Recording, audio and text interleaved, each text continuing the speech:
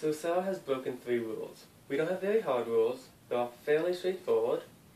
You don't make a video too long, you don't make a video too short, and you upload your video on time. So far Sarah's uploaded a video late.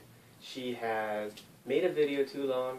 On Friday she did not upload a video, and she hasn't uploaded it yet. I've been pleading with Debbie to, let Sarah go on. She didn't mean to. She's made mistakes. But she didn't upload the video, and it hasn't been uploaded yet. We are going to put it off as punishment. Speaking with Debbie, she wants me to make it up, so here it is. I want you to do an anti-prank. Prank is when you do something randomly to somebody to cause them misfortune.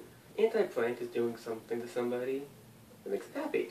You could prank somebody by going into a restaurant with your friends, ordering your food, and then running out before you pay the bill. Anti-prank would be to go into the restaurant, say, those people over there, I want to buy their meal. You pay the waitress, and then you just leave. And when the person's bill comes up, it's already been paid for. So, Sarah, all you have to do is to film a bit of you anti-pranking a complete stranger. There's no timeline on this. Do it sooner rather than later. I know it's going to take you some time to think about what you want to do, how you want to do it. Don't have to do anything that's expensive. But that's your challenge. Good luck.